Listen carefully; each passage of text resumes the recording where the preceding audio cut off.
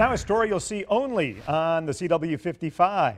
The first look at something so new it's not even finished yet. A new YMCA is in the works in Pensacola, and the CW's 55 was lucky enough to score a sneak peek inside the construction zone. Hayley Minogue takes us on an exclusive video tour. We've all heard the song, but the new YMCA isn't just built for a young man. As an adult, am I going to be able to utilize this slide as well? And absolutely. The whole idea, the whole premise of this YMCA is that we're going to be for the whole family, from babies all the way up to the senior citizens. CEO of the YMCA of Northwest Florida, Michael Bodenhausen, showed us around the work in progress, explaining some of the key updates.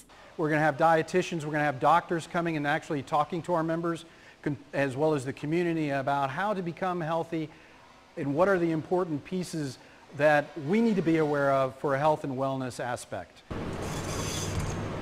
Of course, there will be places to work out, but even that space is getting a big boost.